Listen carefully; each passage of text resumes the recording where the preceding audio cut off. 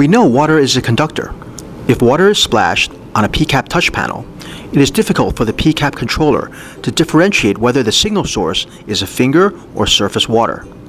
Thus, an incorrect signal is generated, and a touch is registered where no touch occurred.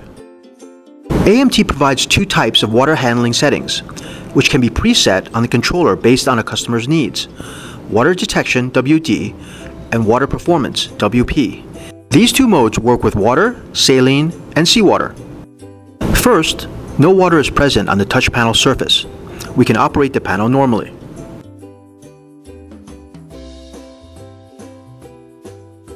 We spray water onto the touch panel surface.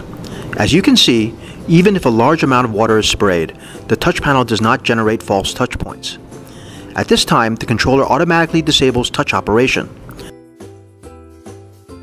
Once the water has been dried, touch functions recover automatically. This is WD mode.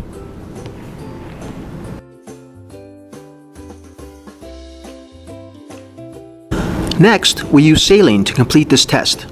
The salt content of saline is the same as blood at 0.9% and is frequently used in the medical field. As before, spraying saline on the touch surface does not cause false touch points. Single point operation is available in dry areas.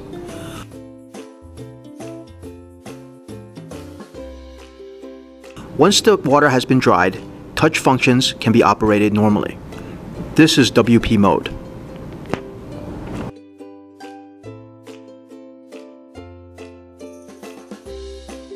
Lastly, we will use seawater. Seawater has a salt content of 3.5% and is frequently encountered in yacht and maritime transport applications. Again, spraying seawater on the touch surface does not cause false touch points. Single point operation is available in dry areas.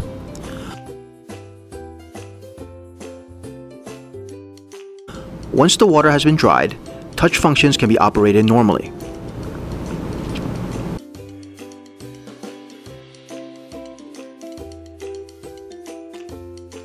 The water handling feature of an AMT touch solution paired with a PenMount PCAP control board includes: 1. It is suitable for use in the industrial sector, public places, medical products, and on ocean-going vessels. 2. No false touch when wet. 3. When there is water on the touch panel surface, dry immediately. Panel can be operated normally after drying. Thanks for watching.